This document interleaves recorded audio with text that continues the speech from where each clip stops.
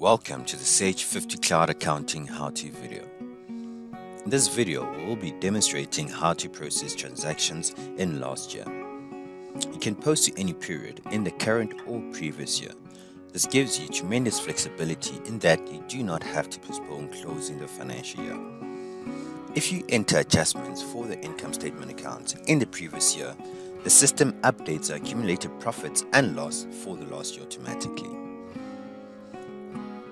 Please note, you can only process journals and cash book entries under last year. You cannot process customer or supplier documents under last year. Another important thing to note is that one cannot enter last year and current year transactions in the same batch. Once a batch is open, you cannot change this field. Please go to Process, Cash Book, Process Cash Books. At the bottom of your cash book, click on Settings, and then deselect the option This Year Transactions. After changing the setting, you will notice your date and period automatically changes to last year's period.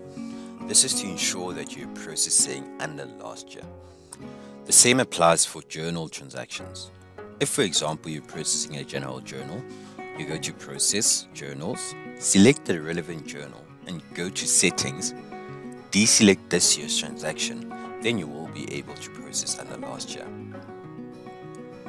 An important thing to note is that the user needs to have supervisor or full accounting access level in order to post within last year.